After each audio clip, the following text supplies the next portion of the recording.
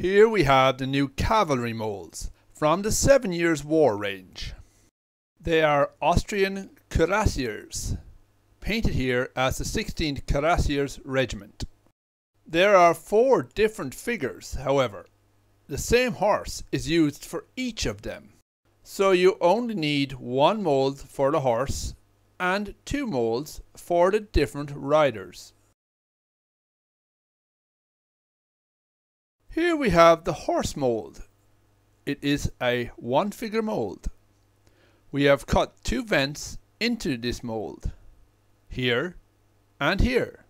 These are the 2 rider moulds, each containing 2 riders per mould, totaling 4 riders.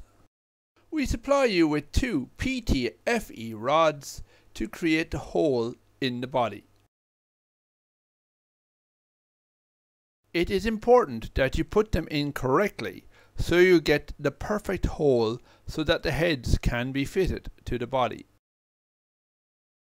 First, apply the release agent evenly all over both sides of your chosen mould.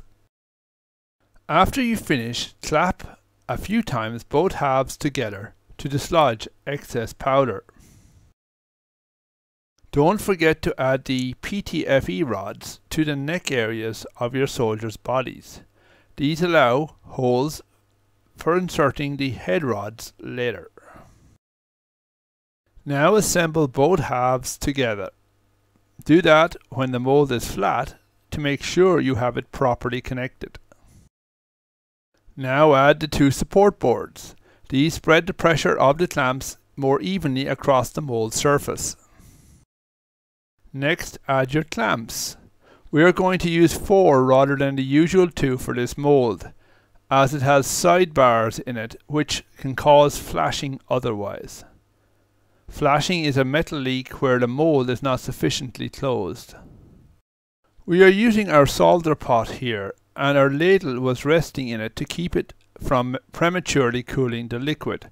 Push away any dross on the surface first and scoop up clean metal.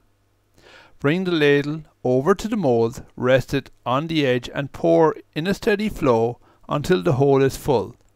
Gently tap the mould a little to settle the metal.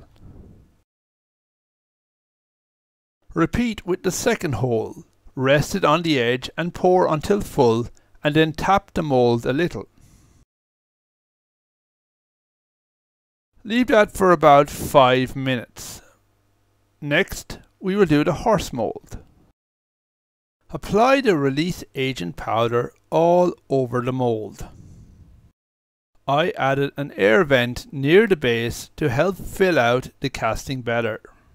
Always cut the vent towards the top of the mould to prevent leaks. Clap both sides together again and then assemble it. Apply the support boards again. Apply your clamps. Again we are using more than 2 for this mould, as the horse needs more metal than normal and that requires more support. Scoop more metal this time and pour it right up to the top of the hole. Leave it cool for 5 minutes. Now back to your first mould. It has cooled enough to start opening it. Take the clamps and support boards off carefully. Do not touch the metal yet, as it will still be quite warm.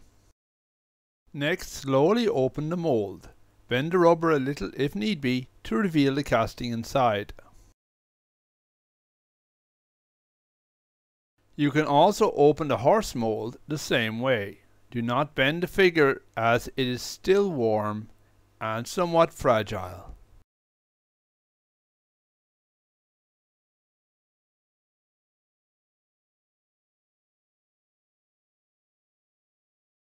Next, remove the ingates with our super snipper. Cut off the heads, arms, weapons and body from the larger ingate. The ingate and any other waste parts can then go back into the solder pot basin for reuse.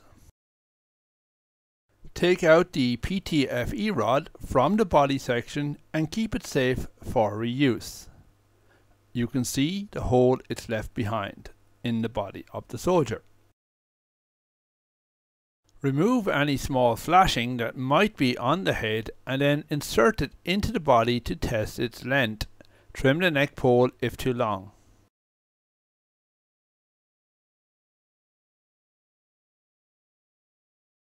Now prepare to glue the figure together. Our gel glue is perfect for assembling small metal parts like this. You will need to hold it carefully in place for about 5 minutes. Use the super snipper to cleanly cut the ingate off the horse's base. It should leave a smooth finish.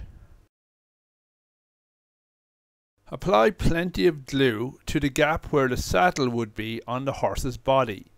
Add it to all 3 sides. Next, slide the rider and saddle into the slot and make sure it fits as snugly as possible. You may need a little filler to remove any small gaps. Hold the figure together for about another 5 to 6 minutes to allow time for the glue to dry. After all this, you can prime the metal figure as usual and paint it. We recommend acrylic paints for this task. Now he is ready to signal a charge.